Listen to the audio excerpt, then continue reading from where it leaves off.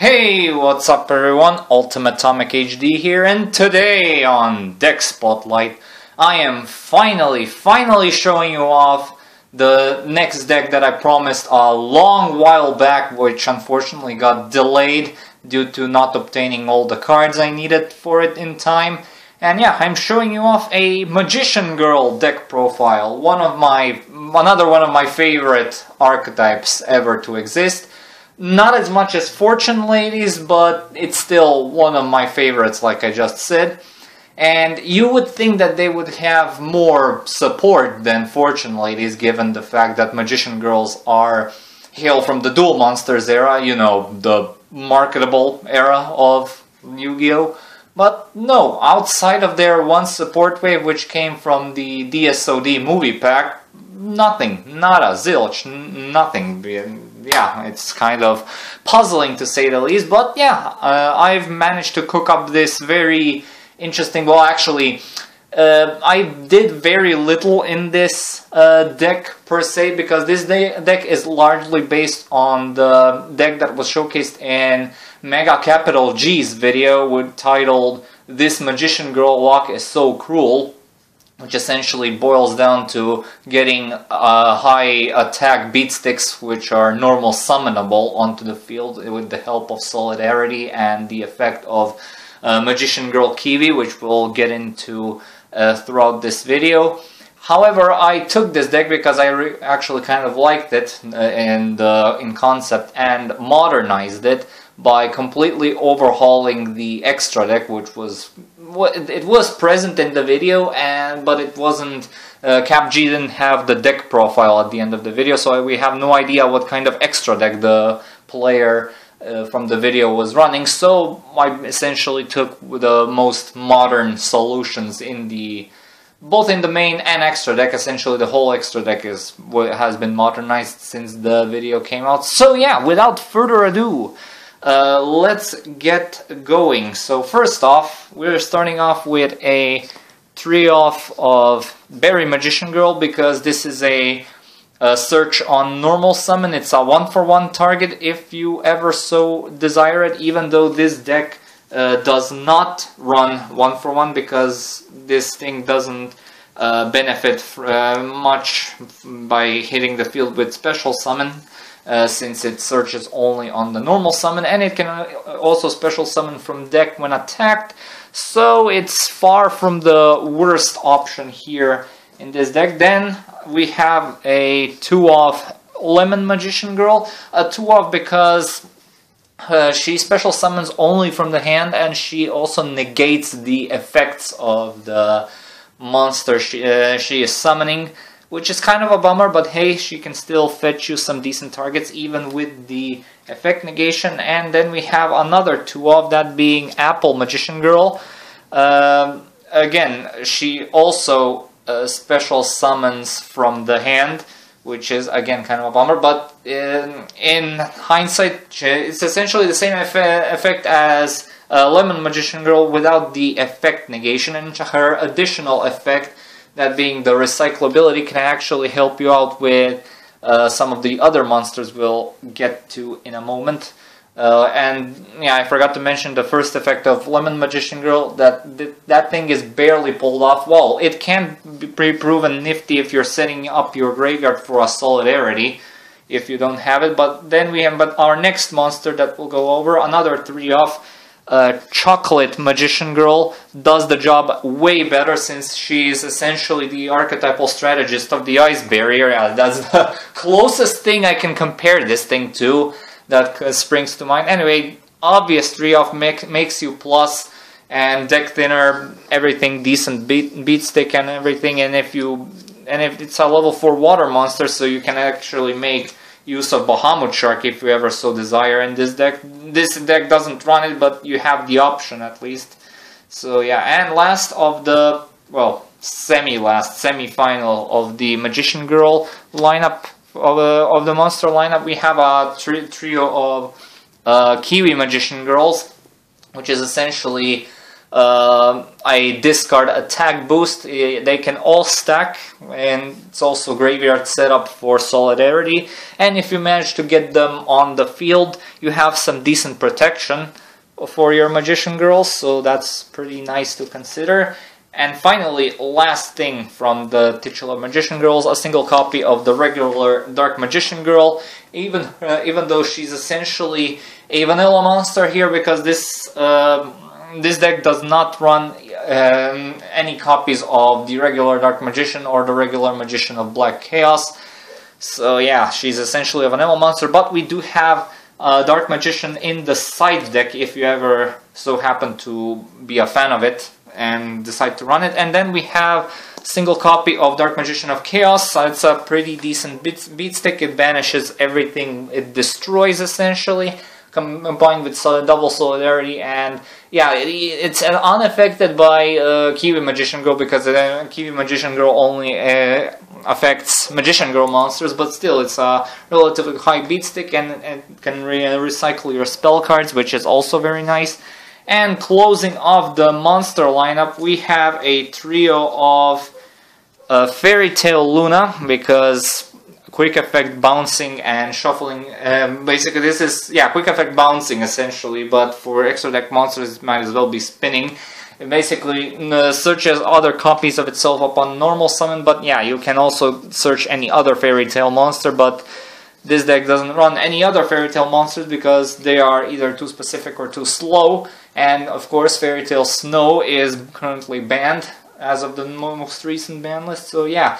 Anyway, that does it for the monster lineup. Now we move on to spell cards. We have 2 copies of Sacred Village of the Spellcasters, along with 1 Terraforming to search it out, because locking the opponent out of spell cards can mean a death sentence in most decks, and yeah, it can be pretty devastating. And to help out with that, we have Magician's Left Hand, which negates the first trap card effect that the opponent might try to pull on you. And yeah, the effect is mandatory, so the opponent can actually bait it out if he has the means to do it. But so yeah, better watch out for that. But overall, it's a fantastic lockdown, and yeah, even now since Red Reboot has been banned for the first time ever, and Royal Decree, yeah, it is a decent tech choice, but it can be a bit too slow in some situations. Then the 2 copies of Solidarity, the a pair of cards without this pair of cards, this deck mostly cannot function, because this deck doesn't special summon a whole bunch. It's primarily meant to spit out large beat sticks on a single normal summon, so yeah, Solidarity is kind of a given for this, even though if you do if you do have the chance to make some decent extra deck monsters, we'll go over that as well. And like I said, this deck does not special summon all that much, so you do have 3 Pot of Dualities, because free setup and deck thinning, obviously, it should go without saying. Then Monster Reborn to basically give you a comeback whenever you need it, or essentially a recovery tool, whatever you might need. And now we move on to some disruption, first of which we have 2 copies of MST, Spell and Trap Removal, up to wazoo. So yeah, it's kind of a given. Then Forbidden Chalice to either bump your monsters up further if you need it for the OTK range, or to basically disrupt the opponent with the effect negation. Then Magical Dimension to give you access to some problematic high beaters which might be stuck in your hand, and also pop one of your opponent's monsters if you have the chance to do so. The Monarch Stormforth for basically the same thing, and basically gives you a kaiju-like removal engine in the deck, so that's also neat to consider. Arrival Rivals, which essentially can gives you an additional normal summon during the battle phase, because like I said, this deck doesn't tend to special summon all that often, so an additional normal summon is very neat in this. Then we have Dark Hole to clear the field of the problematic monsters when needed. And lastly, for the spells, 1 copy of Instant Fusion, because we have a single target in the extra deck that is summonable by Instant Fusion.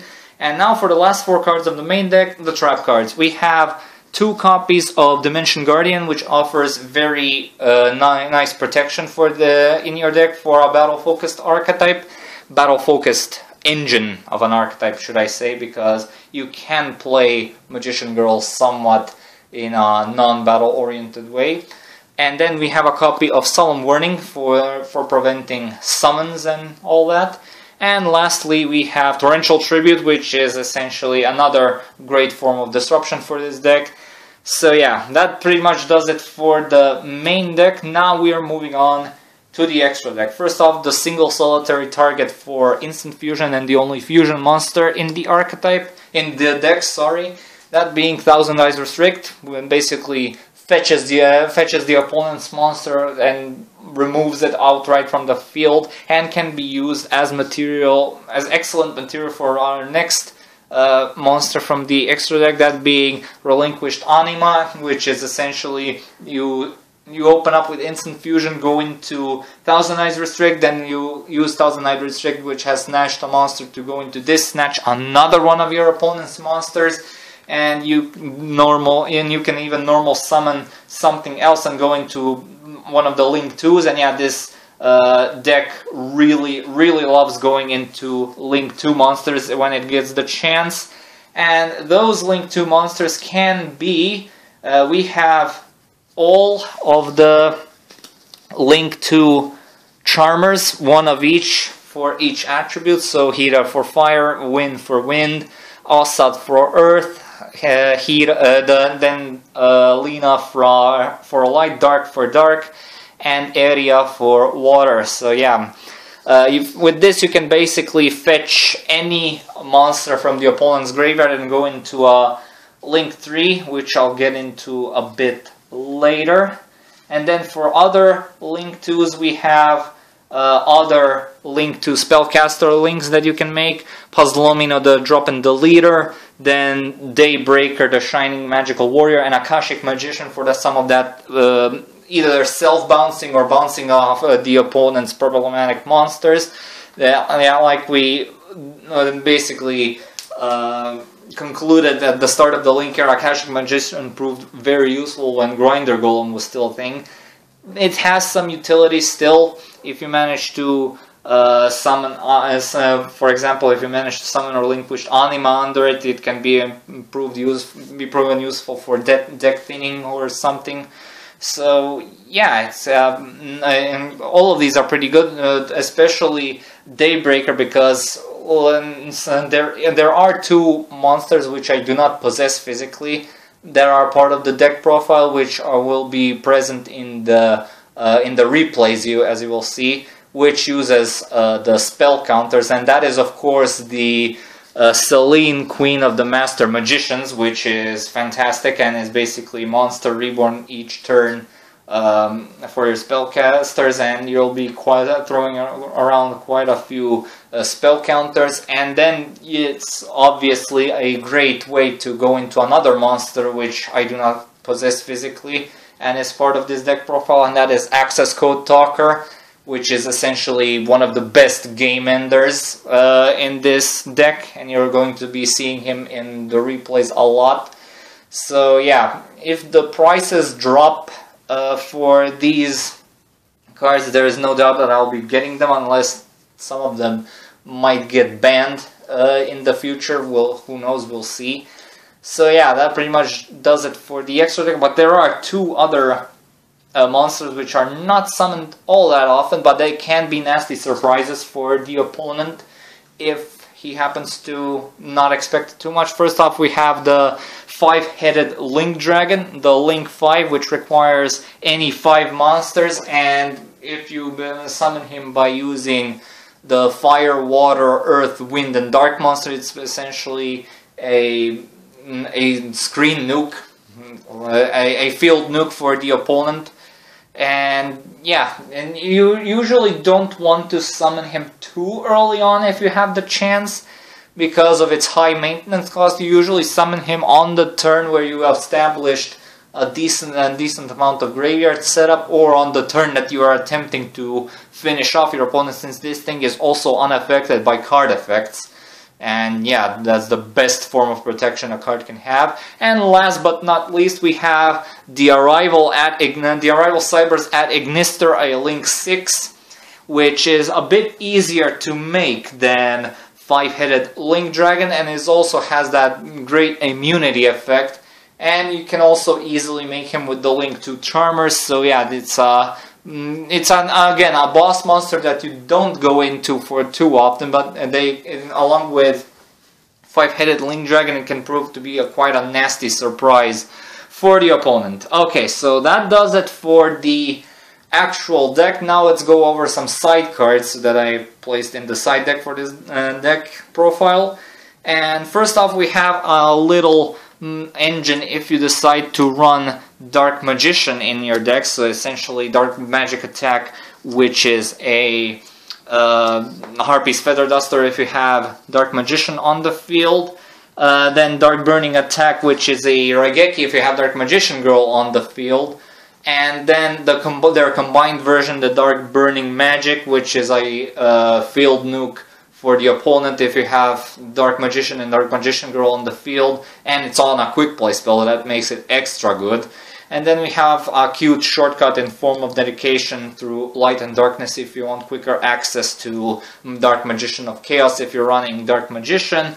Thousand Knives, which is pretty standard and subpar target and pop effect, which usually I wouldn't include, but making it searchable via Eternal Soul makes it a huge plus, so I just wanted to include it for at least some style points, if anything.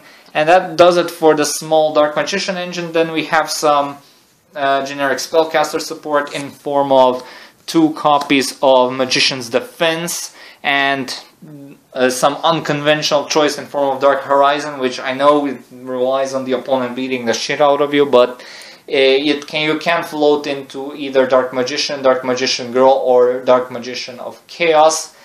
Or yeah, there are no other good targets in the main deck, but yeah, it can be a funky surprise for the opponent. And not to mention, for blind MSTing, these 2 cards can result in another revival of your spellcaster monster, so it's pretty neat to consider. It also halves battle damage that you take in case you fail to set up your OTK board with the Magician Girls. And then we have some other generic support cards, such as Effect Veiler, because negating monster effects is crucial in today's meta, and Effect Veiler does a very good job at that. And it's also a level 1 tuner and a spellcaster as well, so if you happen to be feeling in a mood for some synchro monsters, you can tech him in as well. Then we have Book of Moon, which does pretty much the same thing as Effect Veiler, but it also has the potential to shut down extenders really hard. Then we have another unconventional choice in form of United We Stand, which is a decent final push if you do not have all the punching power of the OTK range that the Magician Girls can offer. And then we have some nice monster removal in form of Liberty at Last and Get Out, which do have their restriction. I mean, Liberty at Last, your monster needs to be destroyed by battle in order to meet the activation condition of shuffling 2 monsters the opponent controls, well, any of the 2 monsters on the field into the deck. But hey, this deck is focused on doing lots of battle, so you can also crash something of your own into something in order to force the activation. And for Get Out, the targets need to be extra deck monsters, but hey, those are pretty prevalent, and most of the time the opponent is going to end on a board with 1 or 2 extra deck monsters, so it's not too far-fetched. So anyway, that does it for this deck profile. I really hope you like this deck, and yeah, I will feature the replays that I promised at the end of this segment right now. So anyway, who knows what next, when the next deck spotlight is going to be, but I'm pretty sure it will be really good as the Fortune Lady one, and we'll see how this one does. So yeah, I'm hoping that both of these will be really good and well received, just as the Fortune Lady one was. So anyway, thank you all so much for watching. Stay tuned for more videos and updates. Comment, like, and subscribe. Be sure to check out my Patreon when you got the time. Maybe drop a few donations if you feel like it. And as usual, I'll upload the next vid whenever I can. See you all and have a good day. Peace and enjoy the following replays.